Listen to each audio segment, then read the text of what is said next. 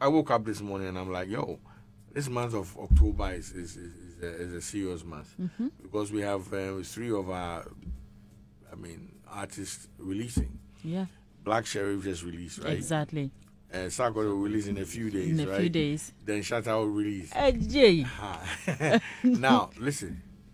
I mean, I just, on top of my head, I say Black Sherif will do better than all of them. Yes. Why do you say that? Okay, so if you look at the numbers, Black Sherif has a label. They don't. Yeah. The Shatta is about to compete with Empire. Sarkodie is about to compete. They don't have the strength to do that. They don't. They don't have it. Empire is a subsidiary of all the Warners and all that. They don't have the power.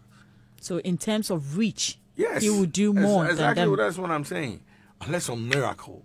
But you see, the music has changed. The system. I mean, it's been like that for a very long. It's just that we didn't really understand the system at the time. Yeah. You can't do this alone. I mean, if you see a Vanilla and you want to compare him to a Black Sherif, then you don't understand the system. You understand? It's not about the talent, it's about the reach. Boo House Entertainment doesn't have the capacity to do that. You know, until we do, we can now say, hey, we can do this.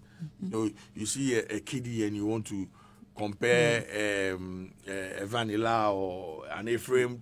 Now Ephraim has a label, so let me find someone who doesn't. You missed the point.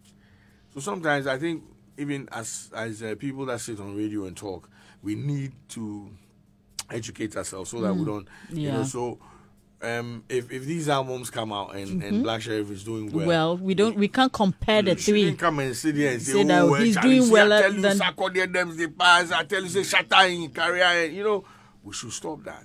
This is Hits.